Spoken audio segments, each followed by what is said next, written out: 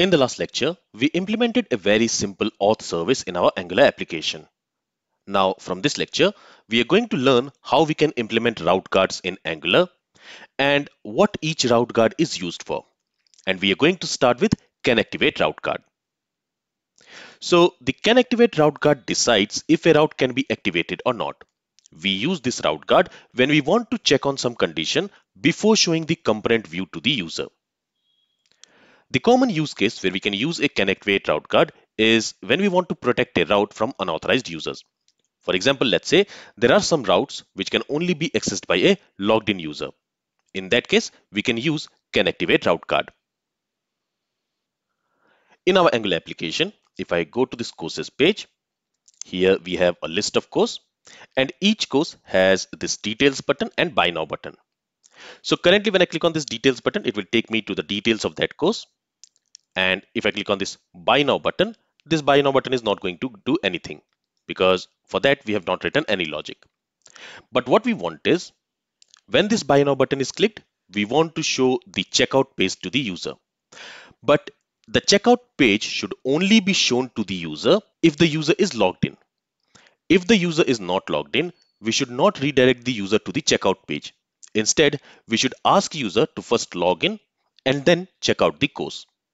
So here we want to restrict the unauthorized users, the not logged in users to access the checkout page. And for that, we can use CanActivate route guard. So let's first go ahead and let's create a route for this buy now button for the checkout page. So let me go to VS Code.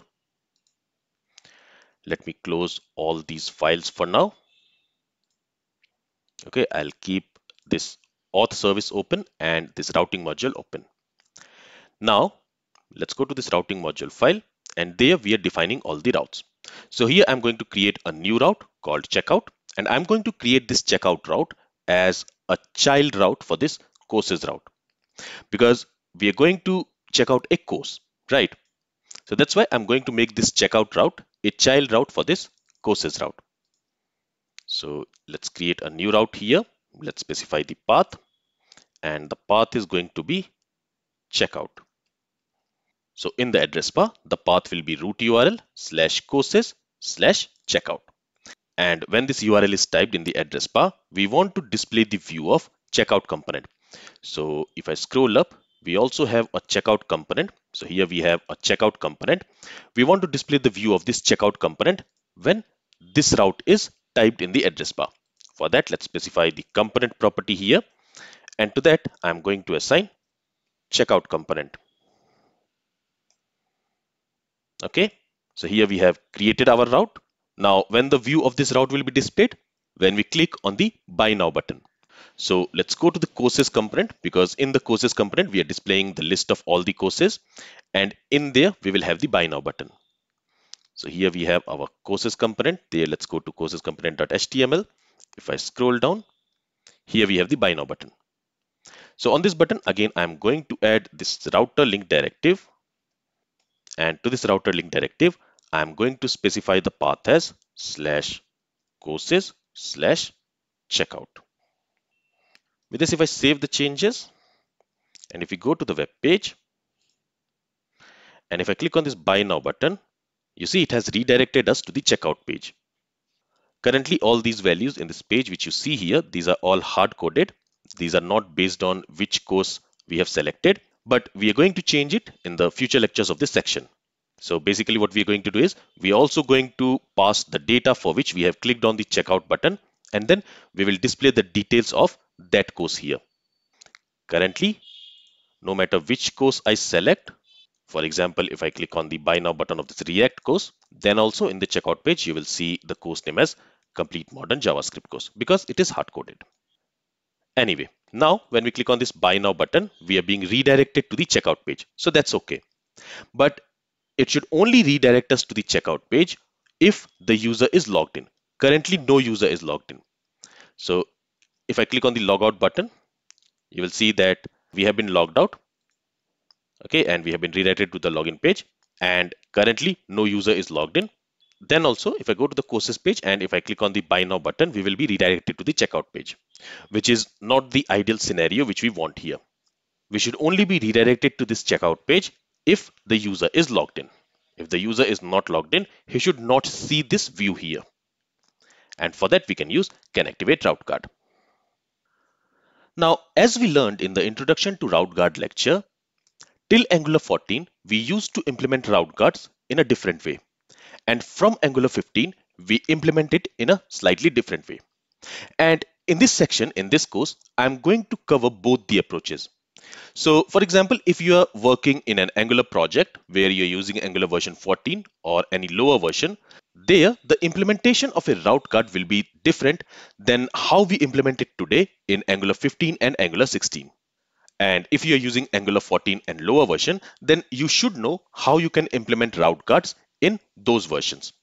And that's why I'm going to cover both the approaches. And in this lecture, I'm going to cover the older approach, the approach which we have been using till Angular 14. And in the next lecture, I will also explain the newer approach in which we can implement the CanActivate route guard. Now, till Angular 14, what we used to do is, first, we used to create a service which should inherit from CanActivate interface. Let's go ahead and let's do this. So here, let me first close this courses component.html file. And we are going to create a new service. So inside this service folder, we are going to create a new file, and I'm going to call this file authguard service. Inside this file, let's go ahead and let's create and export a class. Let's call this class authguard service. And since it is a service class, I'm also going to decorate it with @injectable decorator. And in order to use this @injectable decorator, we also need to import it from Angular/co. So let me first go ahead and let me import it from Angular/co. Okay.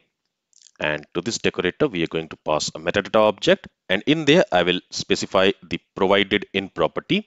And there, I'll set the value to root. So basically, we want to provide this service from root, from app module. Now, this service we are going to use for implementing route guards. In this case, we want to use this service to implement CanActivate route guard. So the first step is this service should inherit from CanActivate interface. Okay, and in order to use this CanActivate interface, we also need to import it from Angular/router.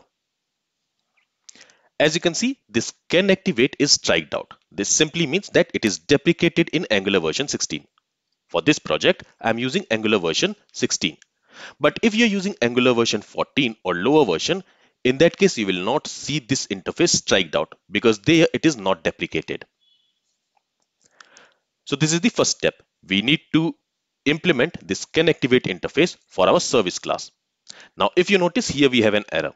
That's because since we are implementing this CanActivate interface, this CanActivate interface provides a method called CanActivate. And we need to provide an implementation for that CanActivate method. So inside this class, let's go ahead and let's implement CanActivate method. And this CanActivate method, it takes two parameters. The first parameter is an instance of activated route snapshot. So I'm going to call this parameter route. You can name it anything, but the type here is going to be activated route snapshot. And again, in order to use this activated route snapshot, we need to import it from Angular/router. And the second parameter is an instance of router state snapshot. So I'll simply call it as state. You can name it anything, but the type here is going to be router state snapshot. Again, in order to use it, we need to import it from Angular/router. All right, so here we have created this CanActivate method, and this method should return a Boolean value. Basically, let me show you what it should return. So this method, it should return either a Boolean value or it should return an observable which emits a Boolean value. So we can specify it like this. And in order to use this observable, we also need to import it from RxJS. So let me go ahead and let me do it here. Okay. Or it should return a promise which resolves to a Boolean value. So this is the signature of this CanActivate method. It should either return a Boolean value. If you are working with asynchronous data, in that case, it should return an observable which emits a Boolean value, or it should return a promise which resolves to a Boolean value. In this case, we are not working with any asynchronous data. So I'll simply specify the type as Boolean, and we are going to return a Boolean value from here. So for now, let me go ahead and let me return true from here. And you will notice that all the errors are gone. So in this way, we have created a CanActivate route card.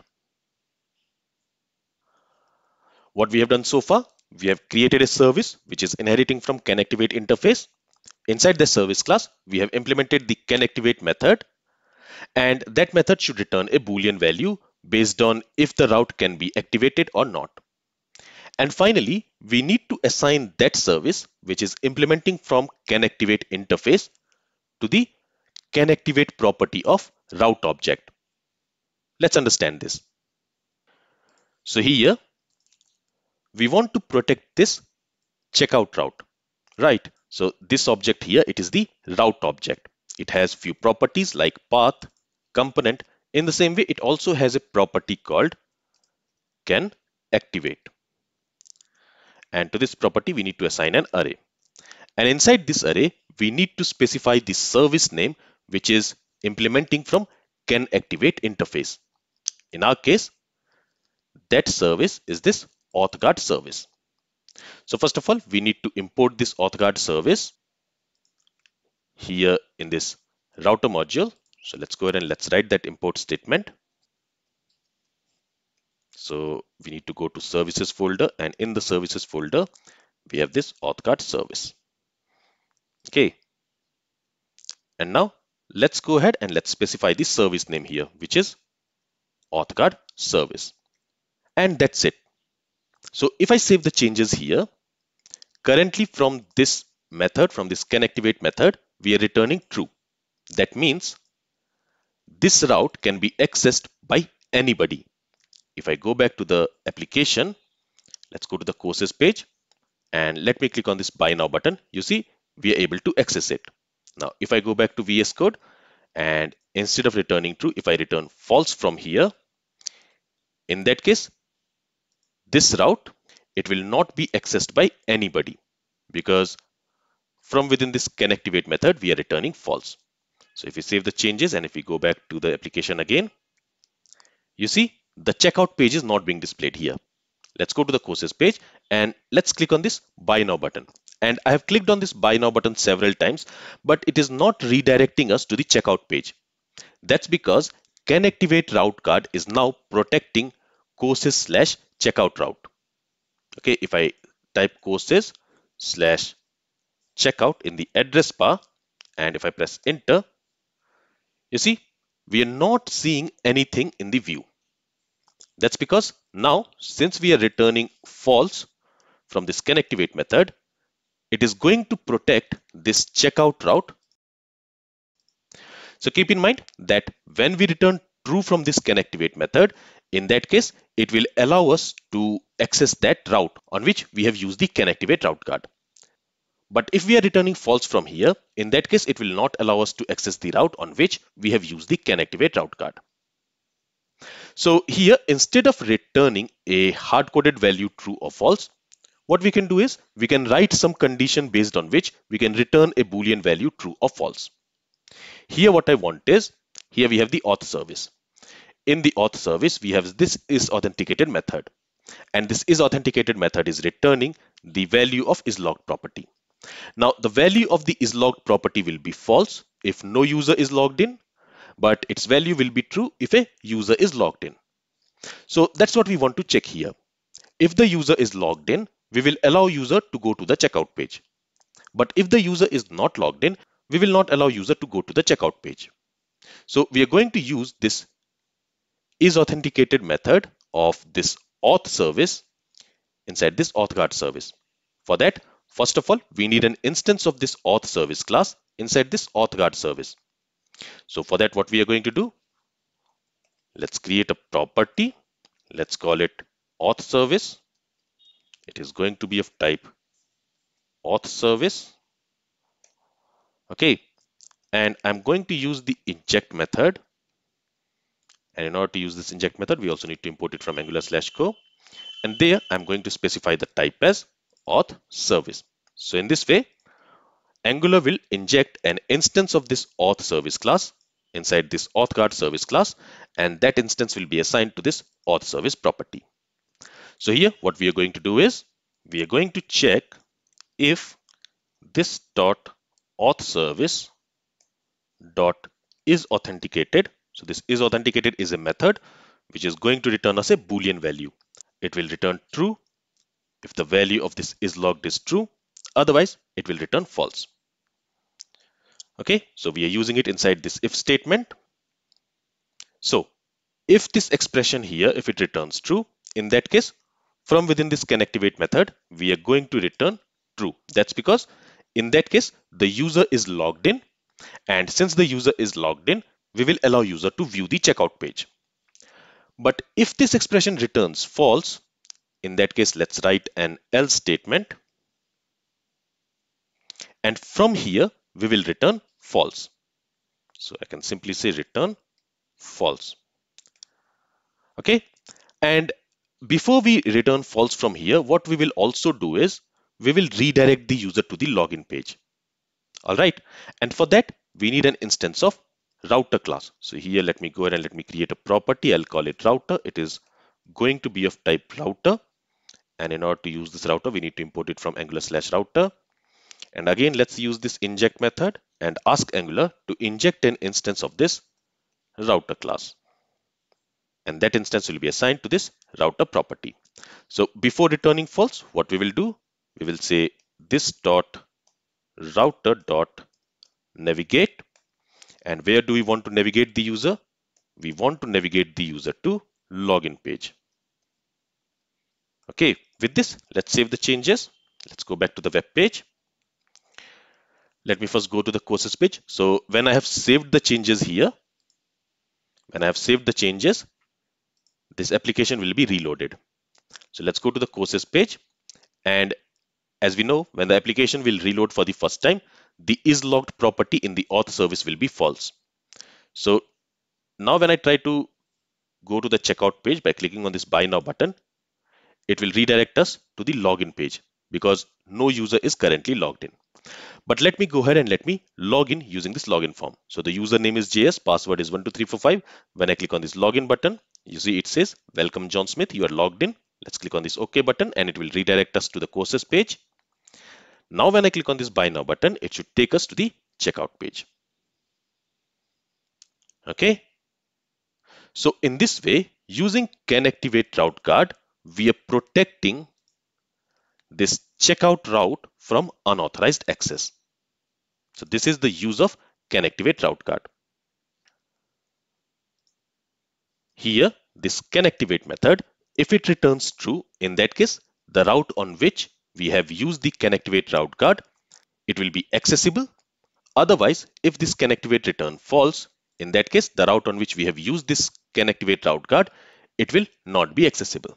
That's it. So keep in mind that from within this CanActivate method, we should return a Boolean value true or false based on whether we want to allow the user to access the route or not. So these are the 4 steps in which you can implement CanActivate route guard in Angular 14 and lower versions. Now in the next lecture, let's see how we can implement CanActivate route guard in Angular 15 and higher versions.